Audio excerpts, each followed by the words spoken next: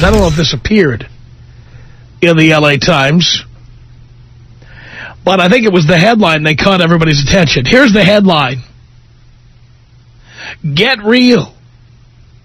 Marriage is a business. Written by a female, by the way, Liz Pulliam Weston. And here it is. Now, by the way, you'll hear the first line of this story, and you'll say, well, that's compelling. I will tell you why it's not true coming up. Says here, marriage makes people richer. Not all marriages, of course, and richer is relative, but overall, people who get married and stay married build significantly more wealth than single folks. Then she has some bullet points. The median net worth of married couple households in the latest Census Bureau wealth study conducted in 2002 was $101,975. For single men, median wealth was $23,700. For single women, $20,217. Now, let's stop right there. First of all, most of what they call single men and single women are 18, 19, 20, 21, 22, 23 years old. Of course, they're going to have a lower average income. Demographically, that's just the fact. So there's nothing compelling about those numbers. Another bullet point here. It says a 15-year study of 9,000 people found that during that time, people who married and stayed married built up nearly twice the net worth of people who stayed single. I'll explain that to you in a second also. Even when all other factors are held constant, stuff like income and education, just the fact that they were married contributed to a 4% annual rise in these couples' wealth. Well, again, you'll have nearly twice the net worth of people who stay single because it's two people together. You're adding those up. Of course, the net worth is owned by two people. So it's like having half as much if you got divorced. So what if you have twice the net worth? When you get divorced, you're going to be behind the eight ball, Jack. Another bullet point in this story. Wealth declines typically started 4 years before a divorce was final.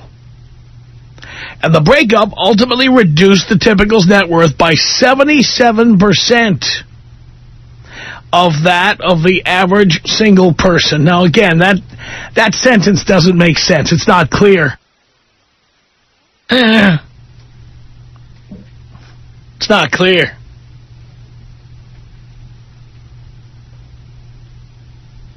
So it goes on from here. It says, of course, most people don't marry for money, and we have some nasty names for people who do. Gold digger, black widow, gigolo. I don't agree, by the way. I agree men don't marry for money, and that most women do. Bottom line.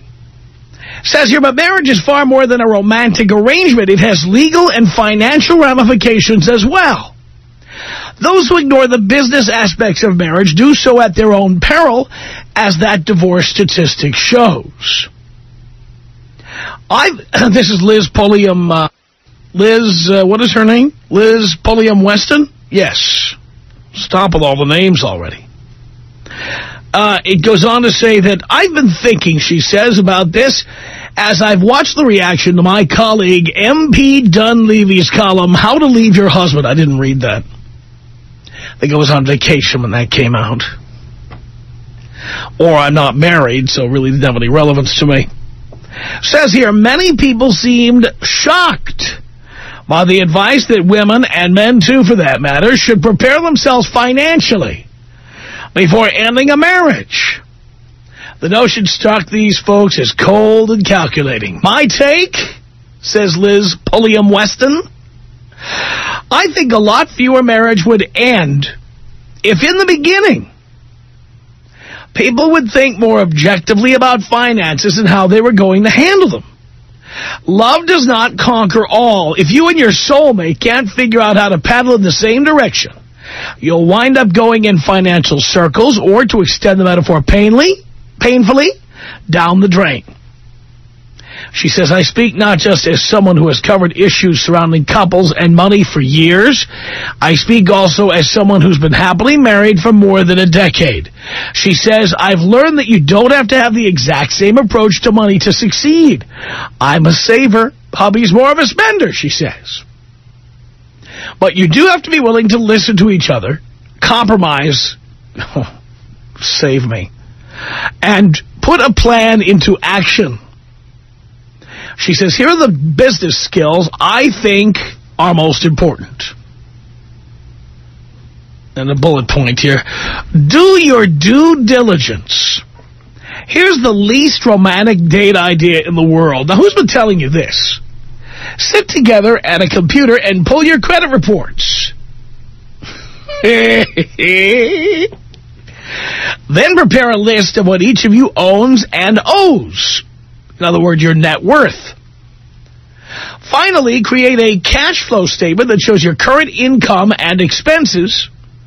You can't make a plan for your partnership until you understand your starting point, which is where you stand financially right now. By the way, a woman would not have to have $1 million or $1 billion. But anybody with a lot of debt, anybody with a less than stellar FICO score, I wouldn't have a relationship with them, much less marry them.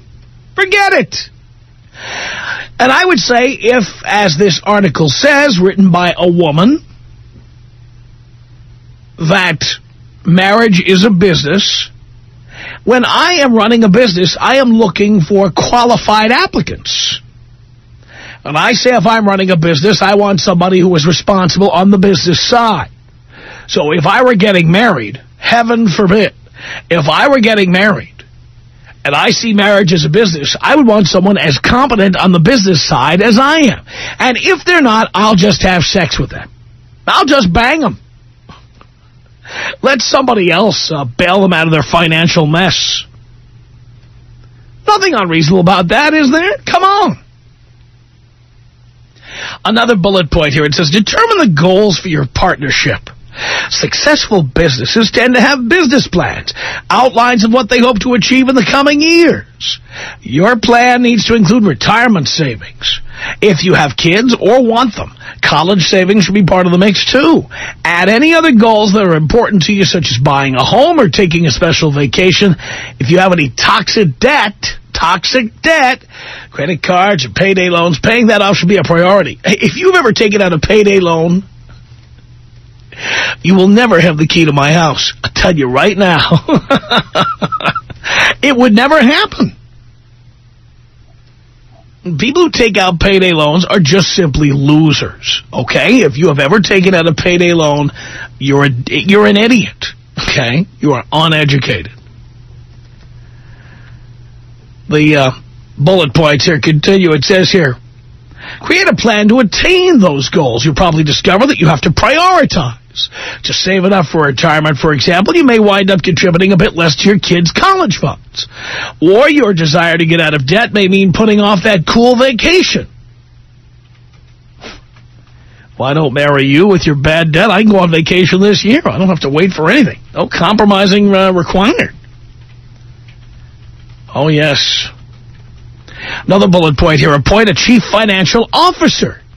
Smart business owners learn to delegate and specialize, which usually means having a CFO. Having one person in charge of the day-to-day financial details, such as paying bills and monitoring accounts, also can help your marital finances stay on track.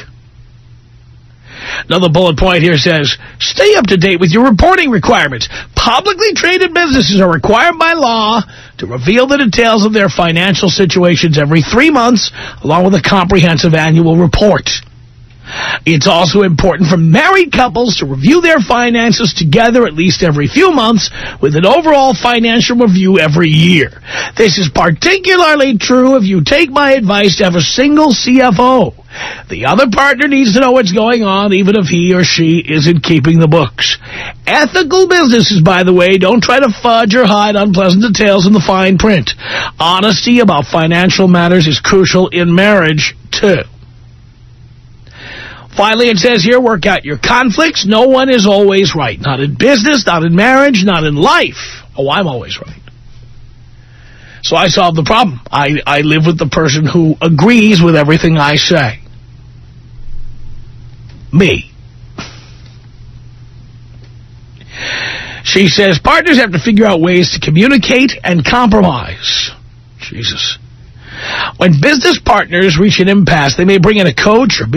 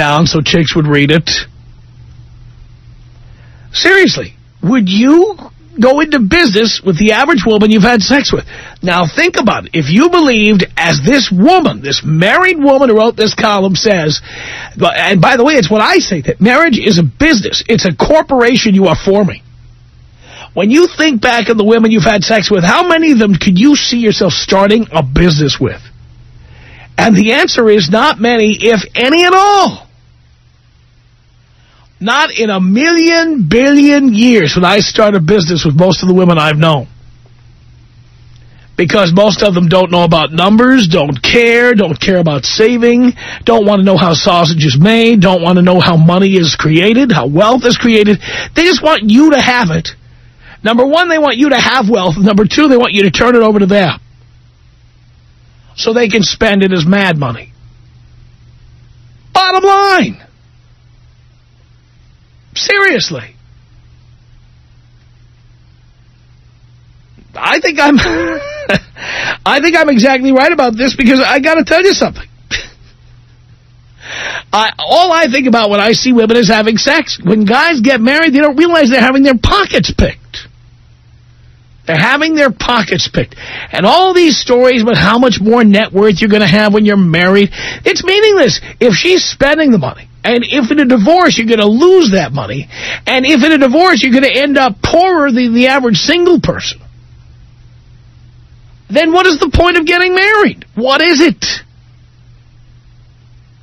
It's so unromantic. Yes, it is unromantic. You're right. It is unromantic to get married, girls. It is. Especially if you know what exactly is going on, which is essentially the transfer of wealth from us to you. 1-800-5800-TOM. That's our telephone number. It's Michael on the Tom Leykis Show. Hello. Hey there, Tom. How are you? I'm doing great. Well, just hearing what you had to say, and I really disagree with you. I feel like some women are just as capable as making good decisions with their money as men are. Yes, and they are lesbians, fat women, fugly women. The kind of woman you would find attractive enough to have sex with, generally not. Well, not in all situations, though. I mean, generally... I didn't use the word all. I'm using the word generally. And things that are general are generally true. You know, my mom has been in this country for 30 years, and she makes much more money than my father does and is the breadwinner. But how often is that the case? How often? I think it's very often. Well, if that's true, then why do they say that women earn 72 cents for every dollar a man makes? How could that possibly be true so often if women supposedly make so much less than men? Are you looking at colleges in America these days? It doesn't matter whether women go to college. It doesn't matter. Doesn't matter. If they don't work full time, if they don't take jobs that are risky, dangerous, or what have you, the way men do, they will never make as much money as men. It doesn't matter if they go into college. How many of the women going to college are studying English literature, poetry, psychology, political science, and other things that have no benefit in the corporate world? Is that what it's all about, corporate? Yes, it's all about making money. Yes, it is. It absolutely is. I would never want to work a corporate job, Tom. I think that's the most... Well, that's wonderful. I'll see you in the poorhouse. I'll wave at you and Ed McMahon at the freeway underpass. Not necessarily true, Tom. I mean, corporate jobs, you could work at Walmart. You considered working a corporate job. I have a corporate job and I can buy and sell you. You do? Tom, I haven't worked a day of my life, but I have a great bankroll. Yeah, what do you do? What do?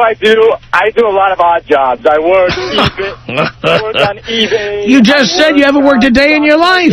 You just said you haven't worked a day in your life. Well, it's not really considered work. I never stepped foot into an office. It doesn't mean it's not work.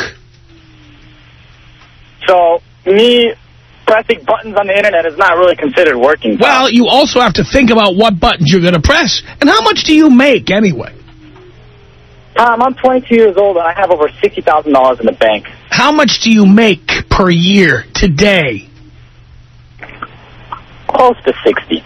Ooh. In L.A., that barely gets you by.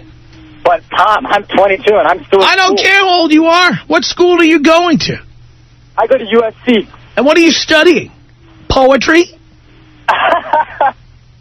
Not quite, Tom. What are you studying? Studying business. I'm going to get an MBA. Oh, you just told me that it wouldn't make any sense to me studying for a corporate job. What do you think people who study business are doing? They're either forming corporations or working for them. That's the one thing my mom told me. Never work for anyone else. Yeah, well, great. Hopefully you'll form a corporation and make a lot of money. But you know what? Most people don't have that much drive or ambition. Good advice, Tom. Yeah. Mora. He's the president of nothing. 1-800-5800-TOM is our telephone number. Let me say hello to Mike. Now, Michael is gone, Mike, but what did you want to say? Hey, Mike. Hey, Tom. Yeah, this is Mike, first-time caller, long-time listener. I just like to say that the only time I'd go into business with women is if I'm their pimp and they're prostituting for me. That's the only time. Other than that, I would not trust a female with my dough. And even then, you can't let them count the money. That's right. That's right. They get sticky fingers when, you know, when they get a hold of it. If they've done it right. That's right. Yeah. That's right. And with this guy that he was talking about, you know, women going to college, that has nothing to do with it because men, you know, they get in corporate America are always going to get paid more than females. Because men are going to show up every day until they die. Because we have no choice. And the reason that females are in the office is because they wear this skimpy outfit and showing their breasts all around. You know, they're more of an accessory to keep the men motivated and keep them going. Many of these women eventually will work part-time or will quit altogether. Or they'll meet Mr. Wrong there at the office and go marry him or something like that. Yeah. Yeah, these guys, some of these guys, they're really upsetting me. Well, I'm glad I shared it with you, Tom. I had to get that off my chest because this guy was really, you know, giving me a headache. Sounds like he was pissing you off. Yeah, big time. Hi, Mike. Thank you for that. I appreciate it. It's 1-800-5800-TOM. That's our telephone number. Marriage is a business, yes. And if you think of it as a business, boys, here's where the rubber meets the road. Here is how you will remind yourself not to get married because you are forming a corporation where she is going to own 50%, and yet she may not put in 50% of the capital. Not to mention the fact, how many women have you banged who you think are good business people? Think about it. 1-800-5800-TOM is our telephone number. It's Adam on the Tom Leykis Show. Hello. Hey, Tom. How's it going? Great. First time, long time. I just wanted to say I have a summer job working as an analyst at Merrill Lynch. And I'm going to say 95% of the people in the office making any sort of money are men. The only people in there that are secretaries are women, and the men are the only ones that are getting these high-paid financial jobs in corporate America. I'm sure that's true. I mean, when I watch CNBC, and they show these guys reporting from the pits at the Chicago Mercantile Exchange or the New York Stock Exchange, look at the background. It's guys. I know. And I go to an Ivy League school, and I'm going to say I would probably bang 10 girls in my 5,000 person class. Yeah. Just because that's the intelligent women that you'd want managing your money, but, you know, they're not attractive. How many women have you dated that you would trust owning a business with you? Zero. Yeah. Absolutely none. So if marriage is a business, does it make sense to get married? Not at all. Yeah. No. Well, that's all I have to say. Can you take me out? Just blow me up. I certainly can.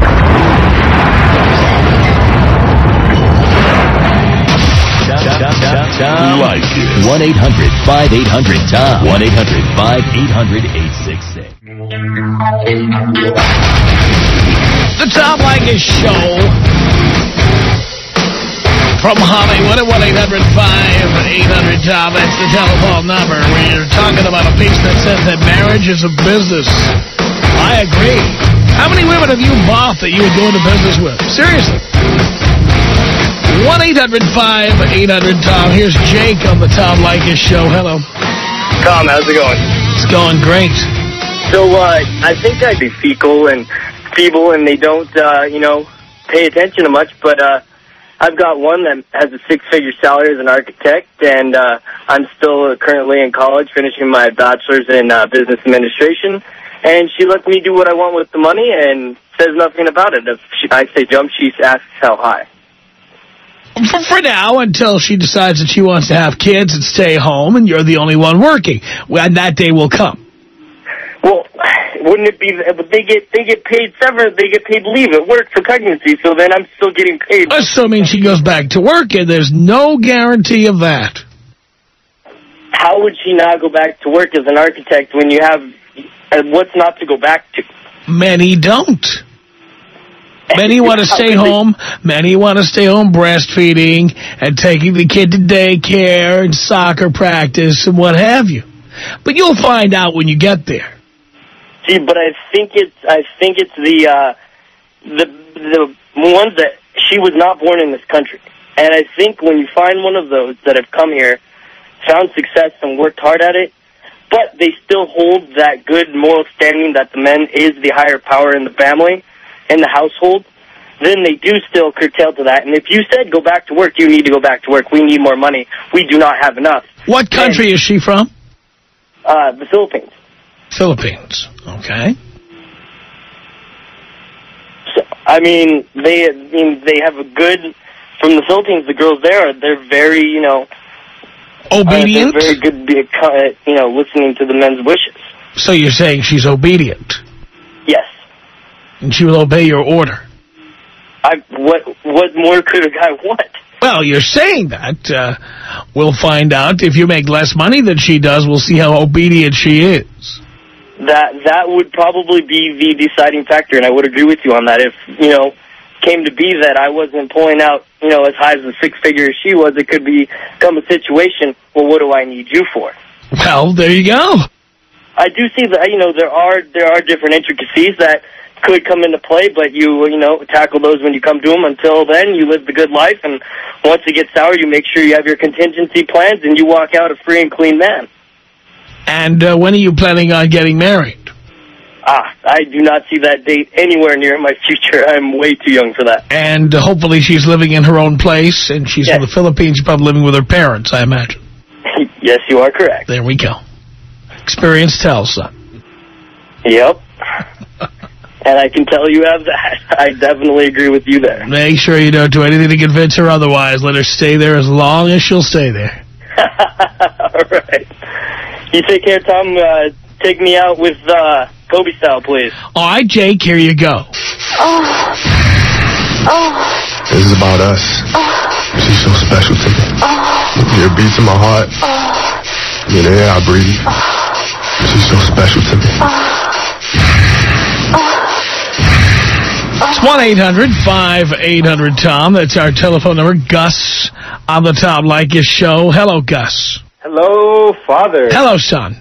You know what, Tom? I'm actually happy you brought this issue up on your show, because I myself never thought about marriage as a business. And you know what? You're actually absolutely right. I mean, if we look at the divorce rate alone, I mean that tells you how many business deals have gone wrong in the past years. You know what I'm saying? And it's like these guys just don't listen up. I mean, there's guys that talk this fantasy talk, like, my girl and I, we're going to get married, and we're going to do this, and we're going to do that.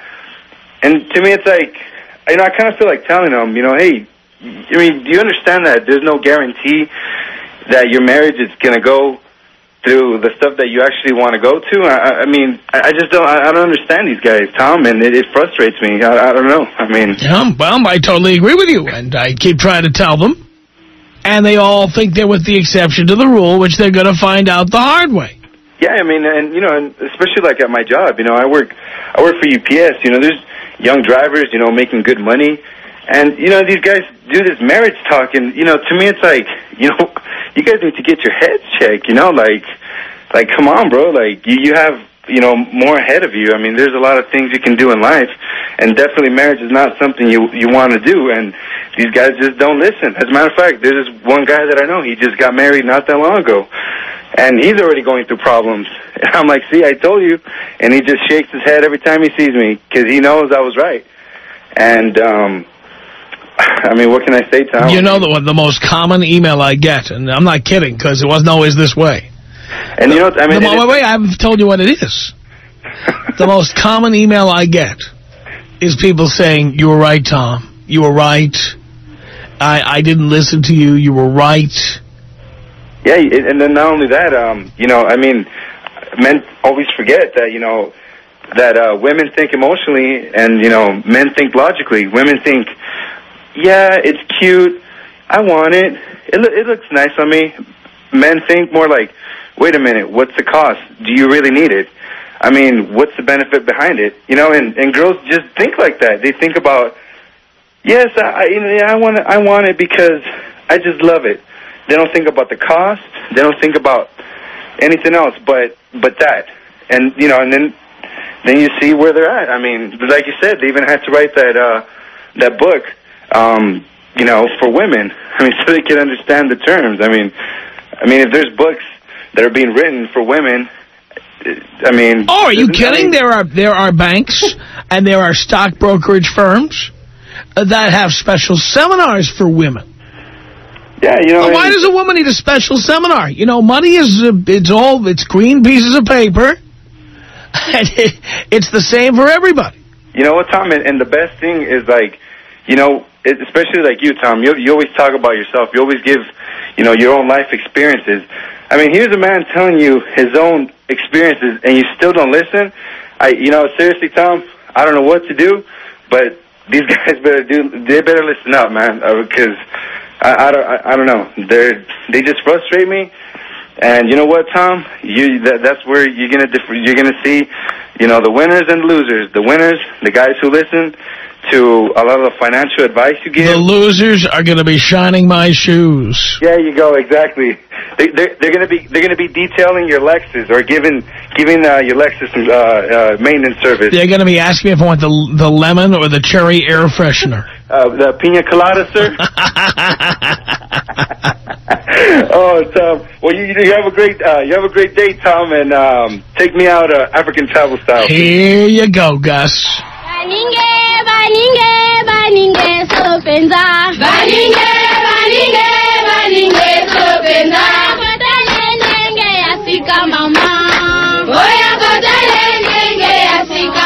One 1-800-5800-TOM. That's our telephone number. It's Pedro on the Tom Leykis Show. Hello.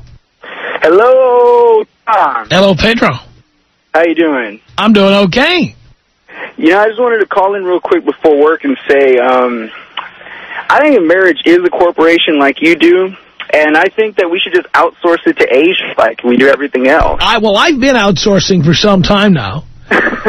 I have been outsourcing most of the heavy lifting to Latin America, and I must say I've been very happy with the results.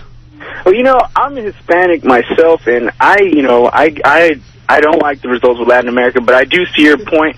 I go out with the Asian girls, and I mean, you know... So you're going to be outsourcing to the Philippines? Now, in my case, I outsource to Japan or Mongolia. Nothing wrong with a little Mongolian beef. Not at all. And by the way, the most obedient of all the Asians. I love when they're obedient. Yeah, man. She said, one time I said, why do you want to cook? She said, because I am woman. Ooh. I have to be that way. I love that. Well, anyway, Tom, I got to get to work. Could you blow me up? I certainly can. 1-800-5800-TOM. That's our telephone number. Michelle on the Tom Leykis Show. Hello. Hi. Hi. First time I ever heard your show. About time. Well, you know, I kind of was just wondering, I mean, all women are gold diggers. We know that from the time of Adam and Eve, right?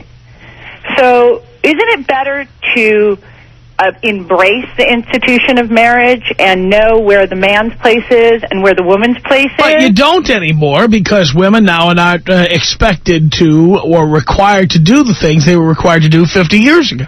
But isn't that because you have a show like this that basically tells men to go out there and not get married and not No, because this was true before I ever had this show. But if you condone, if you go ahead and tell men not to get married and not to support women and not to support the functionality of a family unit and children, then we have a total disintegration of home. Don't you see the kids are out there? I agree with you that people being married is better for kids. And certainly when you look at the results of most divorces, it's better for women. But it is not good for men. It is no benefit to a man. But it is. Because a woman is supposed to take care of a man But sexually. they don't. In this country, they just don't do it. Now, if we were doing our show in Mexico or the Philippines or Singapore... We're not in a third world country. We're in America. But that's my point. In a third world country, women snap to, and they make dinner, and they fold my socks. Well, but they don't get paid for it. Women in America... Again, if you don't live with me, then you don't have to do anything for me. You know what? I'll pay my own bills, and I will get my own socks folded somehow. Live alone in an old fogey home until you're like 85 or 90. Getting married doesn't guarantee that anybody is going to be with you. But if you demoralize getting married and you make all the men afraid of women, period. They shouldn't be afraid of women. They just should not get married. So no kids, no marriage, and then that's the end of mankind. It's not the end of mankind because, unfortunately, although I would love it, 100% of all men don't tune in. So therefore... Well, that's good, because then maybe there might be one... But the people who are hip to the jive who tune into this program, they are not going to get caught in that treadmill. Why do you call it a treadmill? Because that's what it is. So abominable. It is a treadmill. I wish more women would get on a treadmill, but it is a treadmill. You have kids, right? Do you support a wife? Does she make... Do I what? I don't support anybody. Oh, so you're alone. I am alone by choice. Oh, okay. Well, by choice, that's okay, but you're going to be alone forever because all... The thing is, the only alone I am is that no one has the keys to my 2 homes. That's the only alone I am. If I need somebody to come over, or if I need to go somewhere, there is somebody available. You mean like Charlie Sheen's, I paid him to leave?